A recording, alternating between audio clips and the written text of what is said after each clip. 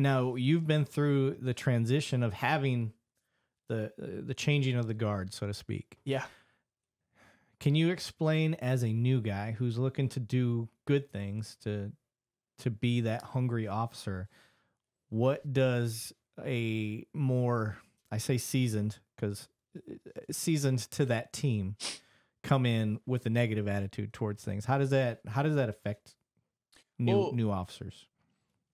So, I mean, even if you look at my trainers, right? I told my trainers, like, hey, I want to go down to that area. I want to work there. And some of them are like, oh, just because you said that, I'm not even going to pass you. They were joking. Right. But, like, that just shows you the stigma of the area. Like, oh, if I knew you wanted to go down there, I wouldn't even have passed you through. Right. Like, I literally had a trainer tell me that. Yeah. And then I had another trainer be like, hey, you're one of the best rookies that I've had. And I think you can do great police work. Please don't waste it by going down there. Yeah. Do not waste how good of a patrol officer you could be by going down there. Yeah. And in my head, I'm like, what are you talking about?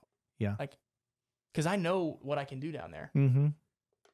Like, a lot of people who kind of are down on the area are like, they would actually really love it because they want to be proactive. They want to have fun. Yeah. They just don't realize. Yeah. Like, until you're down there and you actually work on the team, they don't realize what we do. Yeah. And they think it's like it used to be like a couple years ago where you just sit in a car, sit on a sheet and don't do anything. Mm-hmm. It's like, no, we work constantly. We're proactive. We take calls. We do the work. Yep. And it's clear by the stats we have. But yeah, I've literally had trainers be like, don't waste your potential. Like, you could be an amazing officer. And jokingly, they're like, oh, I'm not going to talk to you anymore. Like, whatever. And they're joking. Like, I'm so close with them. And they're like, no, if you really want to be down there, like, I'm happy you're going down there because it's what you want. But like, please don't be there for long. Come back to patrol and be a real officer soon. Yeah. You know what I mean? Right. Like, still digging at me. Yeah. And I'll even have sergeants. I had a sergeant the other day when I was at dinner, was like, hey, when are you going to come be on my team and be a real officer? Oh, jeez. You know, because they know that I'm a hard worker. And they're like, nah, I'm just messing with you. I was like, you know, I take calls like in your area and I help you guys out. And he's like, I know you do. Like, we appreciate your help. Yeah. But they're always going to dig at you. Like, I try to, even me, admittedly, when looking back, I remember thinking like, God, that would suck to be, because they were putting whole rookie teams. They were coming fresh out of the academy and they were putting them to that team. And I'm like, man, they're really doing them a disservice. They're not getting the full patrol experience. And there may be some aspects that they're not getting as often, but the amount of police work they have to do, I think, kind of makes up for that.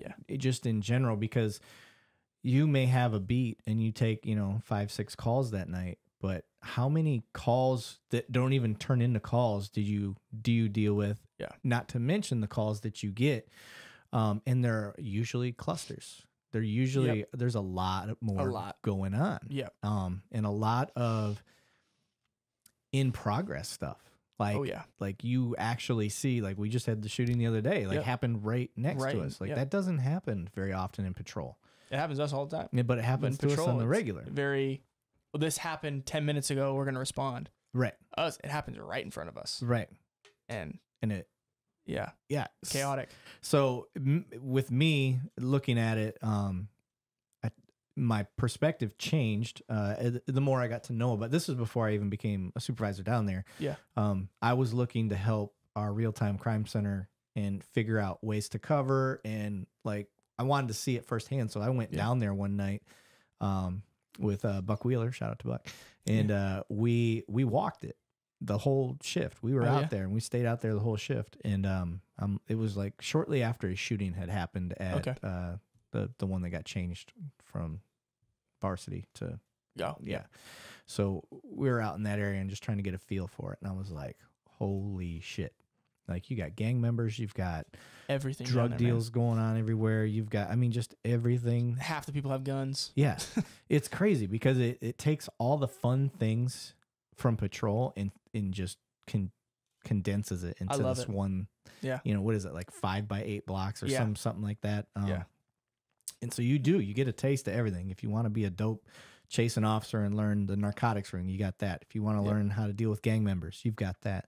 You can still go take calls too. Yeah, and you can still go take calls. And I love that. Yeah, I can go take calls. I get to go take calls for a few hours.